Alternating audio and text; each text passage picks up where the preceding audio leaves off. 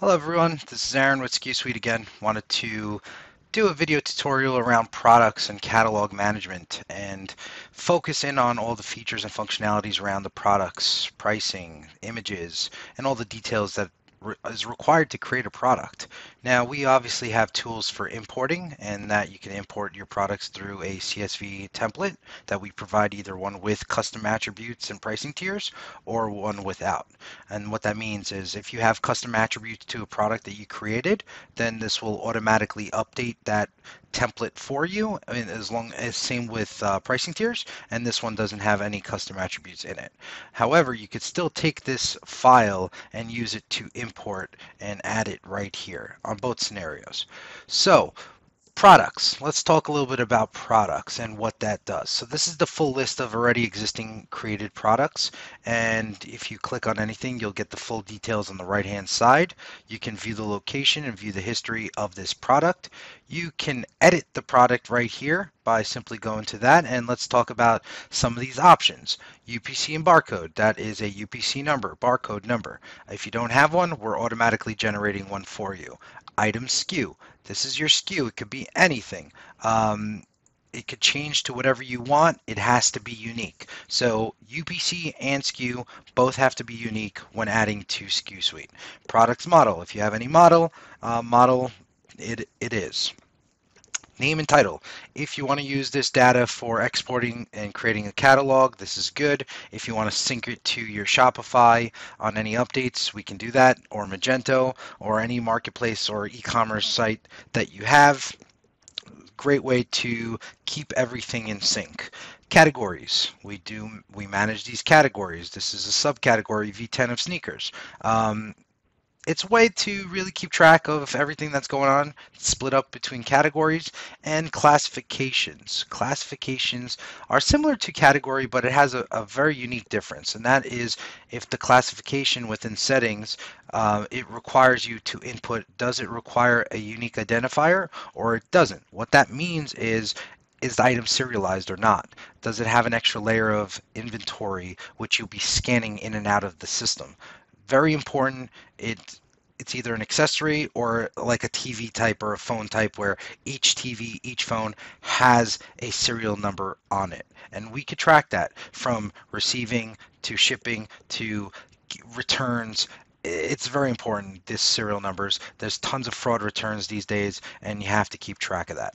Description, your long description.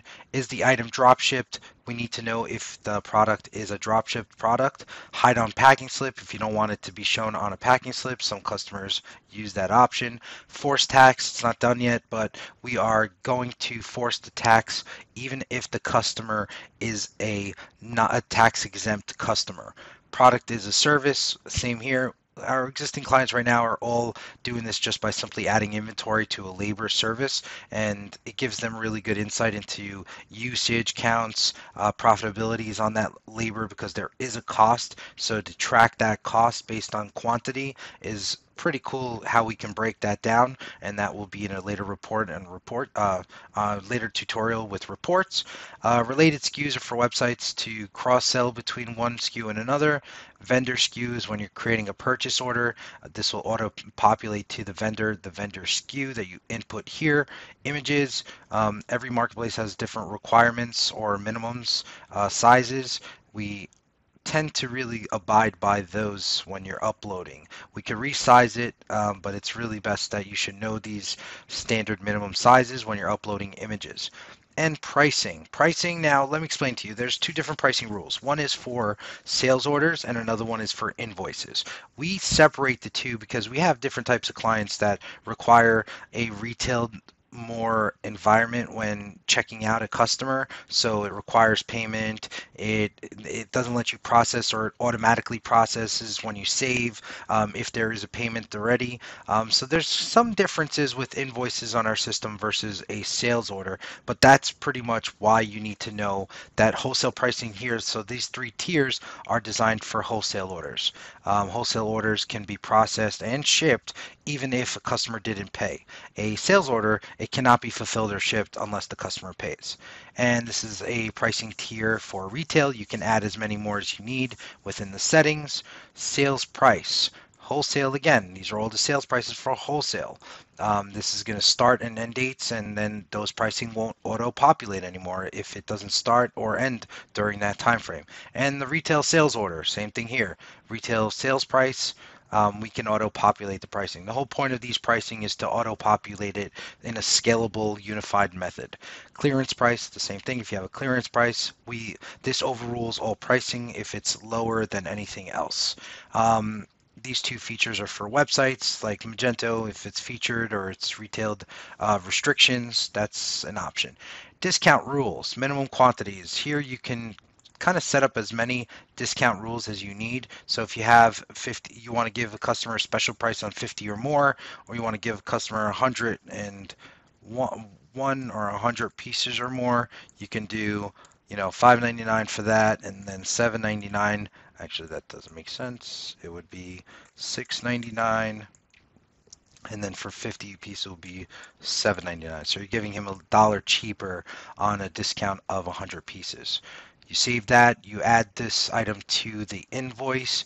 This is the discount rules that will apply. This pricing will automatically populate based on if the quantity is 100 or more. Additional details: if the item is taxable, if the item is bulk or retail. We have a special functionality around bulk.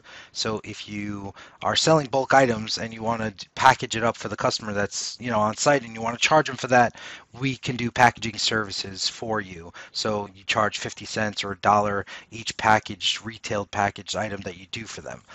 Weight and dimensions are for shipping. Alias, this is when a SKU is being sold on Amazon, eBay, or different channels, but the SKUs, really the parent item is the same, but the SKU that it's selling on eBay or Amazon is very different. So with this, we get to map it to the master product, and when an order comes in with this alias, it is mapped automatically and able to process, or else the order will fail.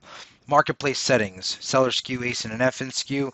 These are important for FBA shipments. If you're working with Amazon, you know what this is for.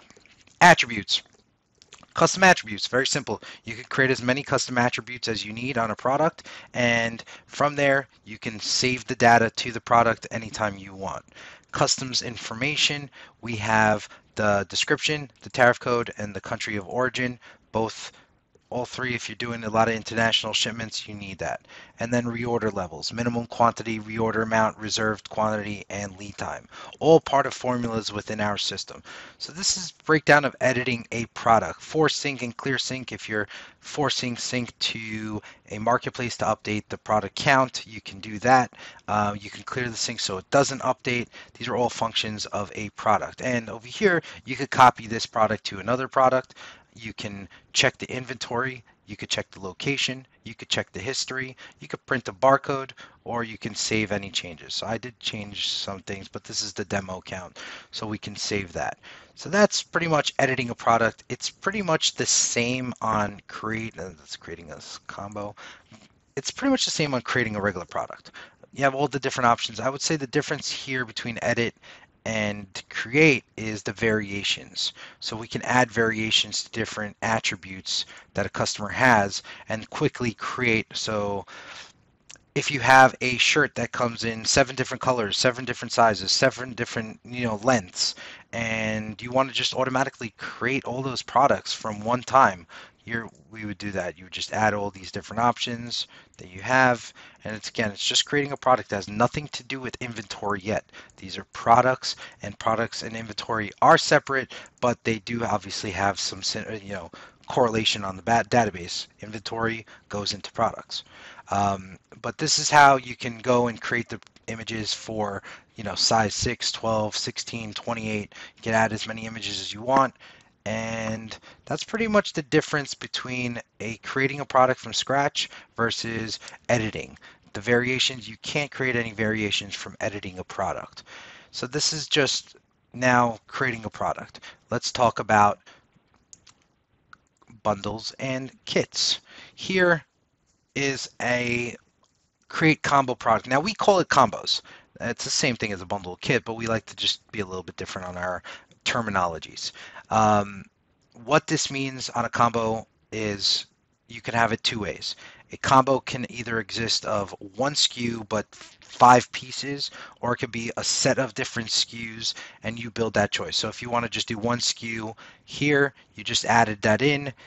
It's going to ask you to create all the options for this combo, just like a product, but now it's a combo and we're keeping track of it. You can add as many quantity for this combo. You'll name it, test SKU combo 1, whatever you want to name it, and we could synchronize this to your website or even Amazon, eBay, and make sure inventory is completely perfect with that. And then you can obviously create and add more SKUs here, and that would be another bundled kit. So there's 2 options on a bundled kit, and we cover both of them. If you want to view it and edit it, you can do that by just going to combo list and seeing that these are dummy products created and dummy combos created, but you can edit them at any time. And when a product is out of stock and you don't need to see it anymore, we can just simply put the item and make it inactive. Another way that we keep this clean, we have clients with, let's say 20, 30,000 different SKUs. This is really a quick way and easy way to manage that. Hope you like this video. If you have any questions about products and catalog management and what we could do with the products, please feel free to reach out to us at any time. Hope this video helped, and we appreciate your time. Have a great day.